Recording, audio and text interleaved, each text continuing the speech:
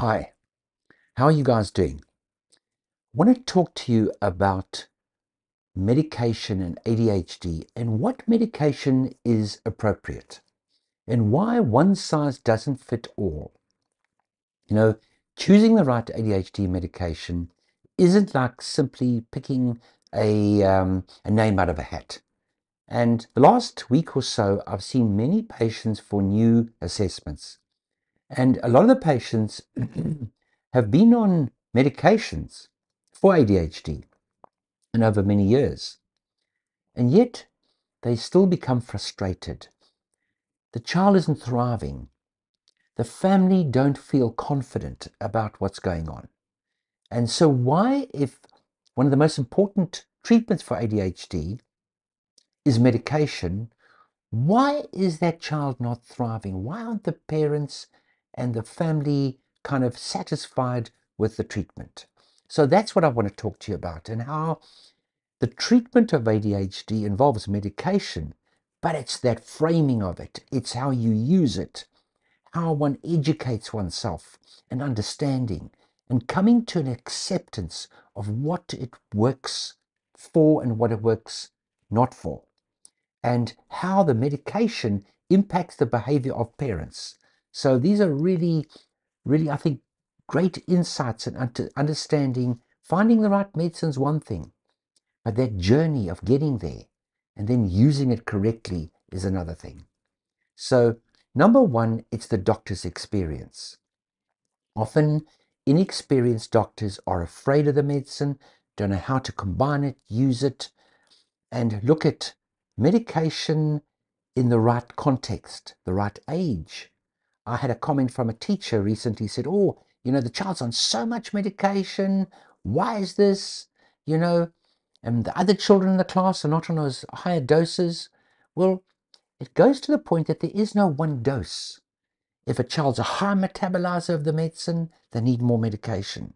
There are children that are so sensitive to the medicine, they need almost a whiff of it. It's almost like walking past a cake shop and smelling the cake and eating the cake. Some children need so little.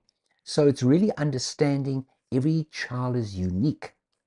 So they're like you've got to think about, it's like the navigators of your journey, the doctor, using the understanding and insights to guide you through the right choices. And remember, insights from teachers and feedback from parents are invaluable. What I do in my practice, I collect a lot of information, and it's getting the right information. And I'm very surprised at how medication's prescribed with very little feedback. It's got a feedback loop. I'm not telepathic. I don't have a crystal ball. But what I do is make sure I get the right information so we can base the right decision and make the right medication decision. And of course, is there a family history of sensitivity? Sometimes in the same family, if one type of medication's worked or it hasn't, I take that on board. And then, of course, it's the family journey. It's not just about the child.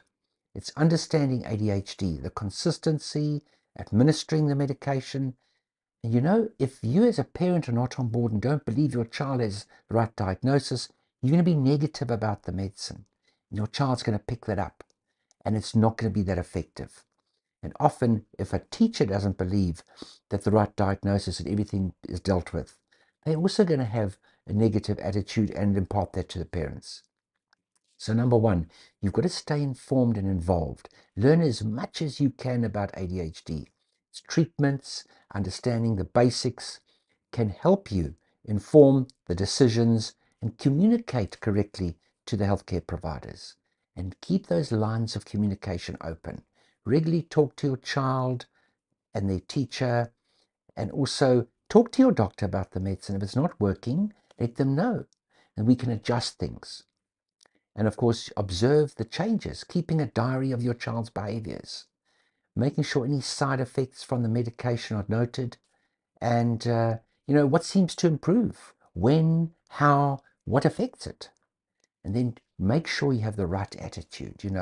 If you're against the medicine, rather put things on hold until you get the right information and you feel in your heart your child has the right diagnosis. And make sure consistency. Give it at the weekends, give it in the holidays. That is such a misperception. Using too shorter acting medicines, longer acting medicines consistently.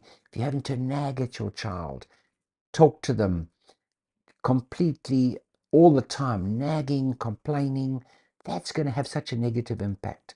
That's why the medicine has such a big impact on the attitude of you as a parent. Because if you feel more regulated, your child's going to pick that up. So the consistency of the medication is vital.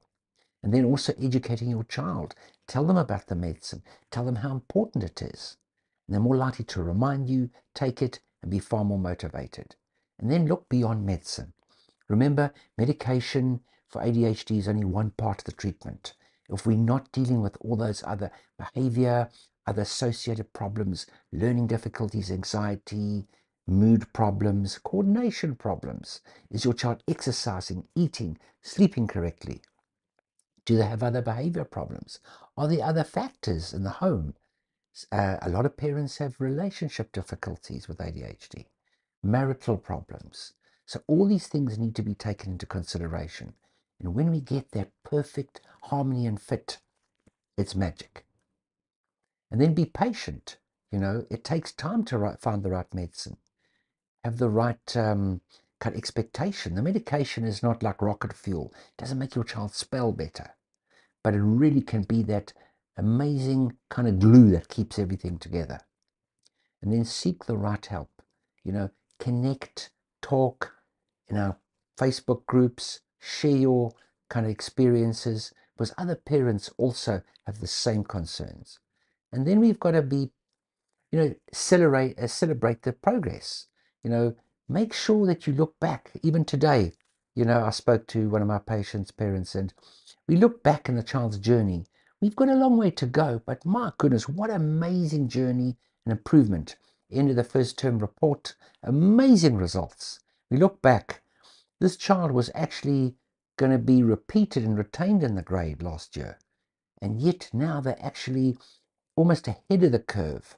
And the marks and the progress academically, which there you can see in black and white, has made a huge difference because this mom and parent consistently gives medicine, has a positive reinforcement, makes sure teachers informed, have the right medication at the right time, there are no gaps, it's consistent, homework, sleeping, everything, discipline, making sure the child is not sitting inside on screens all day, it's outside with their friends, engaging, socializing. Amazing difference.